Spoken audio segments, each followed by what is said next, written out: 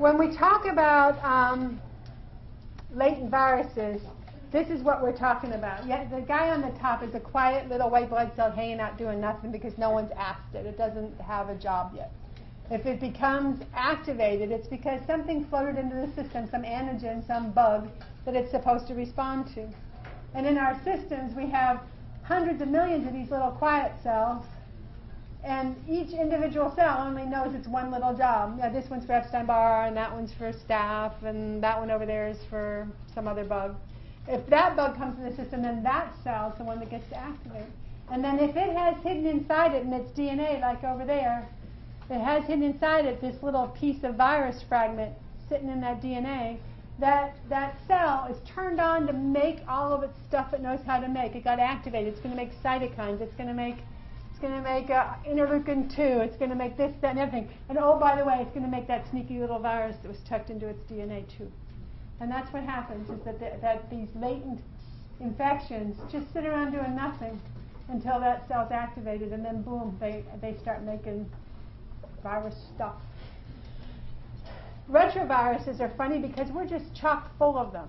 We have little bits and pieces of retrovirus all in our DNA that we're talking about evolution. Our great-great-great-great-great-great-great-great-great-grandfathers got infected with some little piece of something that maybe have jumped from a mouse back then.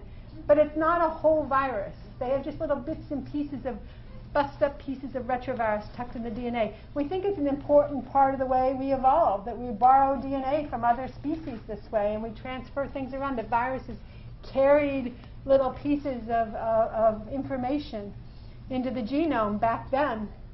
And some of it was bad, and that didn't work out. And some of it was good, and it carried on, or it was neutral, and it carried on. But there are some retroviruses that can be carried generation to generation as whole and complete viruses tucked into the DNA, or rather enough DNA to make a whole and complete virus when it's turned on.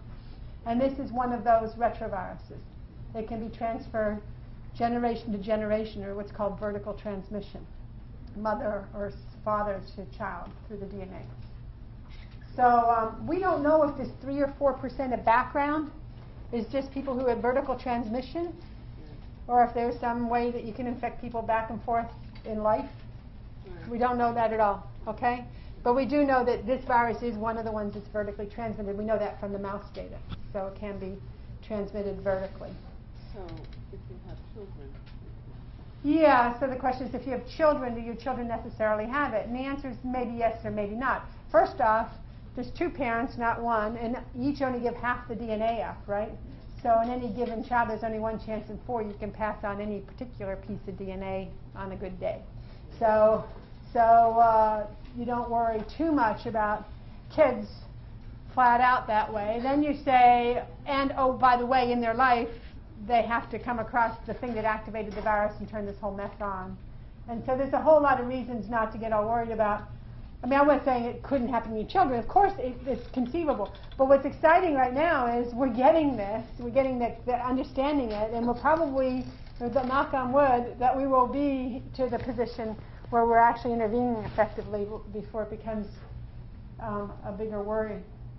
But anyway, I don't know about kids, but I'm just saying it is a vertically transmitted virus. We don't know if it's sexually transmitted. I will say that there are sexually transmitted retroviruses. We know HIV is obviously a sexually transmitted retrovirus. But there's no, you'd think in 25 years we would have seen massive numbers of spousal pairs, and we have not. You occasionally do. I mean, occasionally you do see a spousal pair. It happens. But almost always those people both had some acute infection at the same time at the onset. And it's really unclear if it's a transmission between the 2 of them, or if they had some other thing happen that kicked off the whole thing. And you see household chronic fatigue. I mean, I do see mother-daughter, father-daughter, father-son, whatever. I've seen it. But in my clinical practice in 25 years or so, it's not very common. It doesn't happen a lot. So, the next slide. This virus is not HIV. A lot of people panicked when they heard this. This virus is really not HIV. It's in the same family, but it's a distant cousin. Very, very distant. And it's not infecting or affecting the same cells. So it's not doing the same immunologic ding that HIV does, okay? There are also other retroviruses that don't do anything that we know about. There's a virus called HTLV2 that I have studied myself in the past, and many others have, and it's just sitting around doing nothing. It's real, it's vertically transmitted, it even replicates, and it doesn't cause much in the way of illness. So that doesn't necessarily mean that just because we find a retrovirus, it's definitely the deal, and not every retrovirus is big and bad and ugly. There's another HTL virus called HTLV1 that's vertically transmitted and does cause an illness, and it causes a neurologic illness. So, yeah, different bugs, different things. HIV is a retrovirus, and there's at least 20 or more drugs directed at HIV. So will those drugs work to control this virus? So that is definitely the big question of the day. And the first thing to say is, some of them probably will. And the second thing to say is, but not all of them. You couldn't just pick a random one and try it. This was to show you going from mouse to people. That basically it started out way up there as a mouse thing. Mice learn to live with it. They don't have the receptor that allows this virus to become a big bad deal. So that mice just sit around, for generations and generations of mice being a reservoir of virus, but not actually getting sick from the virus. But then the virus shifted, and it became capable of jumping from species to human. So this was the study. They had in their freezer samples from people that weren't from their cohort. So these were not just Reno samples. These were samples from Florida, from California, from North Carolina, and other places. Everyone in their repository had a chronic fatigue diagnosis. The mean age was 55, and there was 2/3 women. And they had this large control sample.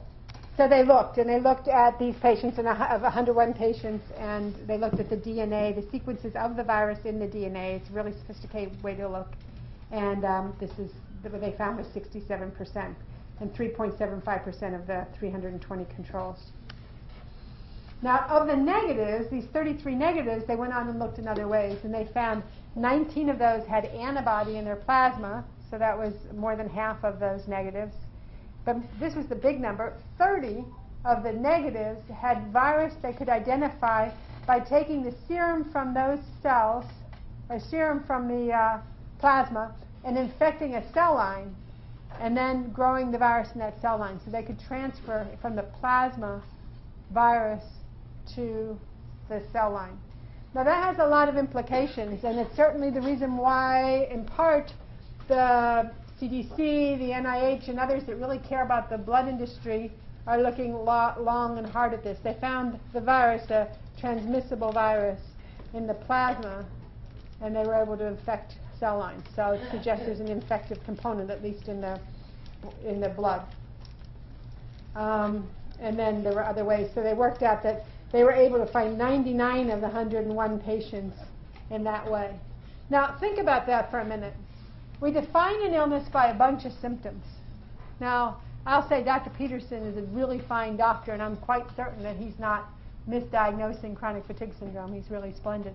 So it could be that he has a really clean, tight population of folks in his freezer. But I would say I think I'm pretty damn good. And I think if I pulled 100 people out of my freezer, there might be a couple of MSs in there or something else that evolved down the line. I mean, I'm not sure. But it's pretty impressive that of 101 CFS people defined by a clinical case definition or a research case definition, they found 99 with virus. And if this is the case, that's pretty exciting. I mean, that's pretty impressive. And oh, by the way, we have a biomarker. Not a small deal. A biomarker, the virus itself. No better biomarker than something that's clearly, tightly associated with an illness.